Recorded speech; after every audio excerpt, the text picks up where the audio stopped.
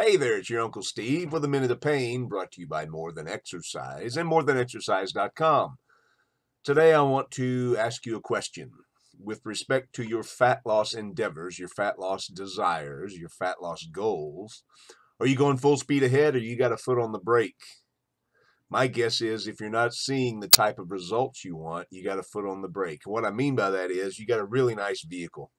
You got a tremendous vehicle to move down the path of life. But for whatever reason, you got a foot on the brake, something that's holding you back.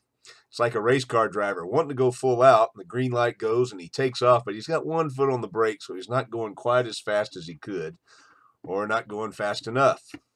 Now, the foot on the brake could be fear.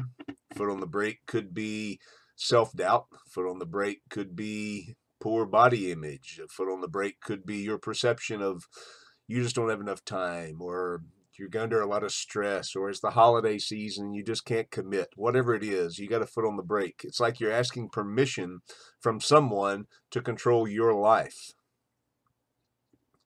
You see, you are in control. You have the steering wheel. You're in the driver's seat. So if there's something you want, you're going to have to go for it. But you got to get your foot off the brake. And I'm not talking for the rest of your life. Make a commitment. Make a 28-day or a 32-day or a 14-day, whatever. Just make a commitment and go full out, 100% all in effort towards your goals, your desires, your dreams, and try that. See how well it works. Because if you got a foot on the brake, you're never going to get there either very fast or at all. Now you think about that.